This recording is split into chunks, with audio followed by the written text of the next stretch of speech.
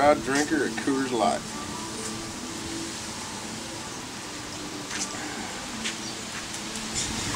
If you don't drink Coors Light, Yankees will come into your house tonight and touch your son down there. If you don't drink Coors Light, your dog will lick your balls while you're having sex with your mistress. Damn straight.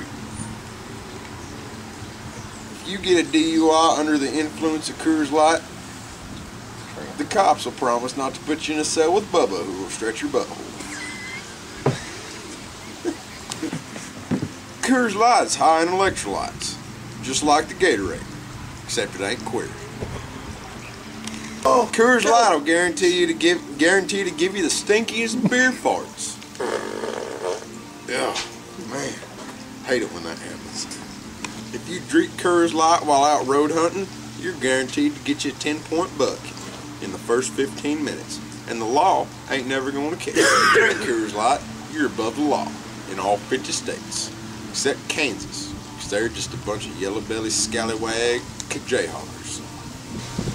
If you drink Coors Light, you're guaranteed a threesome with the two hot twins next door, and they will not lick your asshole or finger your prostate.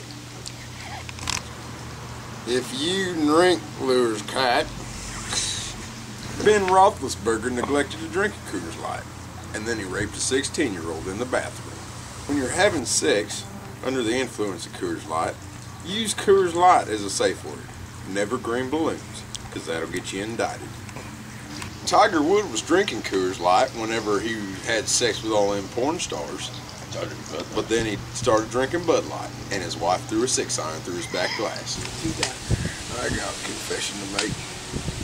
The other night, I didn't drink Coors Light, I drank Natty. And these three dudes took me back into the closet. Skull fucked the shit out of me. If I'd have drank the Silver Bullet, I would whip their ass. No, I don't want to talk to my boyfriend.